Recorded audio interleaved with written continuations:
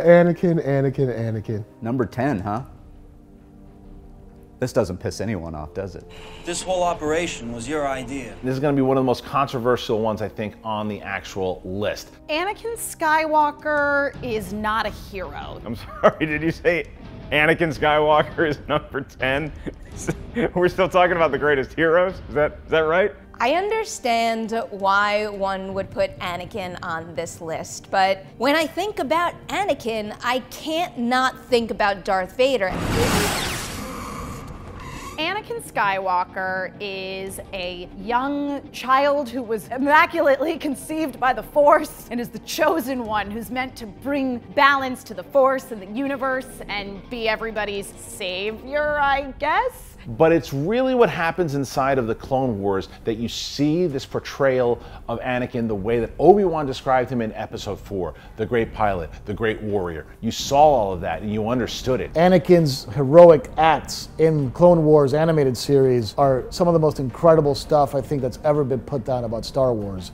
That's encouraging. His relationship with Ahsoka Tano really humanizing him and seeing the other levels of humanity that Anakin has. My squadron alone had 55 kills.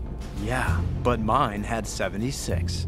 Show off. One of those things where you have to balance between who Anakin Skywalker is and who Darth Vader is. Anakin ends in Revenge of the Sith, but he picks himself back up at the very end of Return of the Jedi. I'm asking everybody out there, what makes him a hero? He killed a bunch of kids, he slaughtered a whole lot of Jedi. I'm gonna take the Darth Vader out of this equation because once he turns into Darth Vader, he's blowing up planets, he's slaughtering, he's executing Order 66. As Anakin Skywalker, okay, he won a pod race, that's nice. You gotta look at where all of that ends for a character, and it didn't end in the best place for him. I do believe in redemption and feeling sorry, and I give him credit for that, but look at all the problems he caused and the lives that he took. No matter what you think of the prequels, no matter what you think of anything, Anakin Skywalker is the central figure of the entire franchise. The first 6 movies all revolve around Anakin Skywalker's ultimate destiny to restore balance to the galaxy. Watching his son die in front of his eyes, he finally came to the light and made that last final sacrifice to save his son. And I think that is a very powerful thing. There was so much good to Anakin before he turned to the dark side that he absolutely should be in this list. He is, in the end, a heroic character. And I know some people are gonna push back and go, oh, he killed people, he beheaded people. Come on.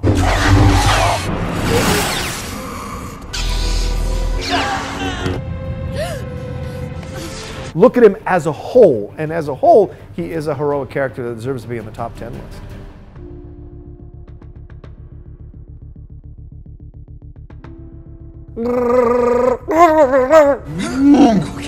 Okay. Chewie number 9, I think, is a good spot for him, actually. Definitely happy he made the top 10 list. Ah, finally, we get a hero on the list of the 10 greatest Star Wars heroes of all time. Chewie is so much like R2, where he just does not get enough credit because we don't understand verbally what he's doing. But he is like the dad of many of the main characters. Chewie's been there. Another person who is a rock, someone who is always prepared. He's been a staple since the beginning of the first time we ever saw him in Episode 4, but we also, you throw back to when he was on Kashyyyk in Episode 3, he was fighting in the wars, and then Solo, he has a run and we see how he actually connects with Han Solo, the things that he does. Ah! See what happens when you listen to me? Hey, what are you doing? The right-hand man of Han Solo, great pilot. Chewie keeps him in line, and he's always there for him and for everybody else. Chewbacca has been a shining beacon of hope throughout the saga. He is loyal. He has saved the day on numerous occasions. Chewie! The ability to take someone in Han Solo who questionable at many times and steer him back into heroism, because there's many times when Han Solo would rather just get that money instead of do what's right. What are you looking at?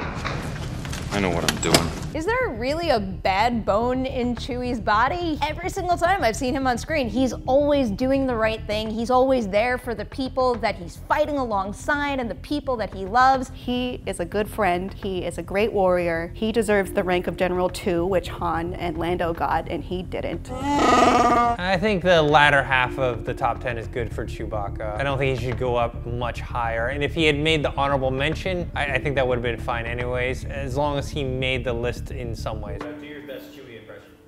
No.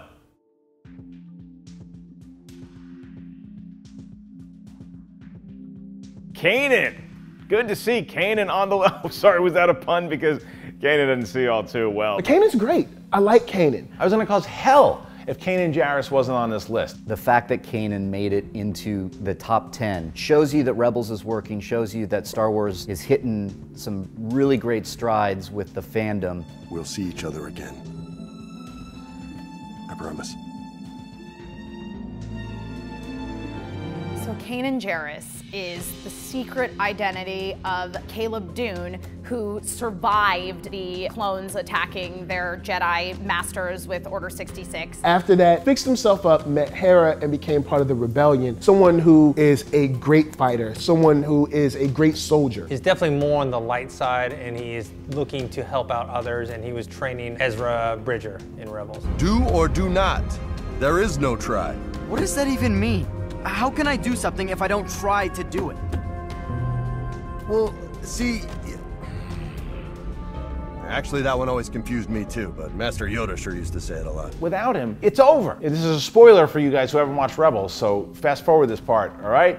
You've been warned. He sacrifices himself. He loses his eyes, and like what some people would do, go to the dark side, give up, become a drunk. He doesn't. He becomes more one with the Force. He sees through the Force. Wait, when you make the ultimate sacrifice for the cause, that makes you a hero, especially if your pattern has been to do heroic things and take on these missions to help the rebellion against the Empire. How can you not be a hero in that way? And being calm and cool and collected the entire time is a true Jedi.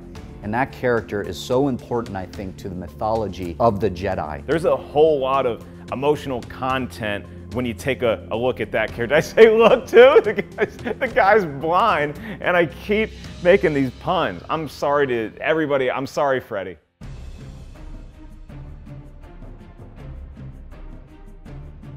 Ahsoka Tano had to be on this list. Come on!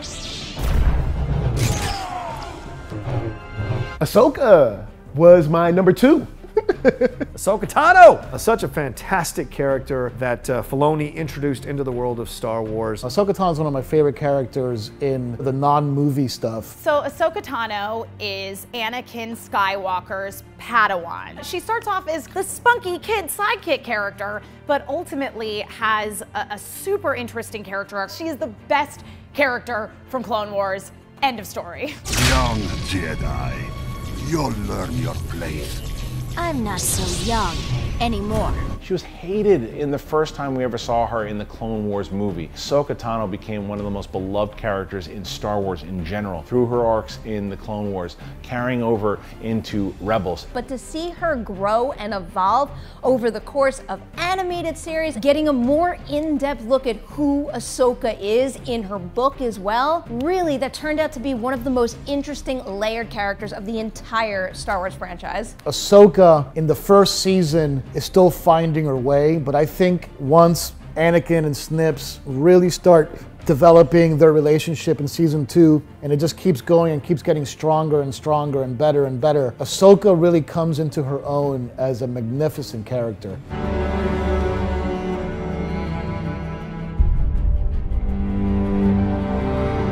Even after leaving the Jedi Order, she was able to still help the rebellion and use the Force for good. Her journey through Clone Wars is so much fun to watch and really enjoyable, and so that when she shows up in Star Wars Rebels, she's a fully realized powerful force, and when you see her take on Anakin, it's incredible. Yes, Ahsoka deserves to be on the list. Number 7 is a perfect spot for her, in my opinion. I'm glad she's here. Ahsoka Tano is a brilliant character, and I'm so glad that she made it into the Star Wars galaxy and in this list.